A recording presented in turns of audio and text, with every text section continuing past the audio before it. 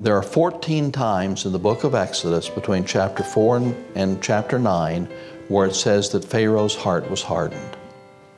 7 times it says God hardened Pharaoh's heart.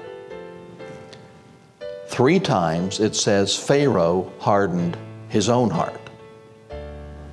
4 times it doesn't say who did it, it simply says Pharaoh's heart was hardened.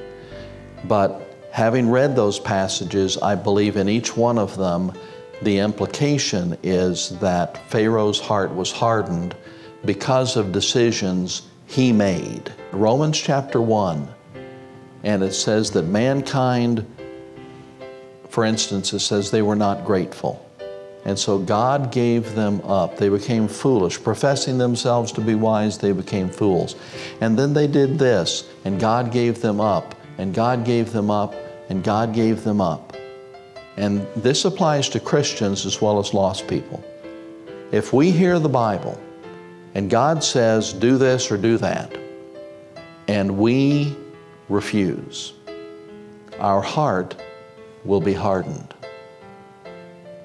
Okay? That happens to everybody. God says, do this, and we say, nope, not going to do that. Your heart will be hardened. The next time God speaks to you and says, do this, it's like developing calluses. Okay, your heart can be tender toward God, or your heart can be hard.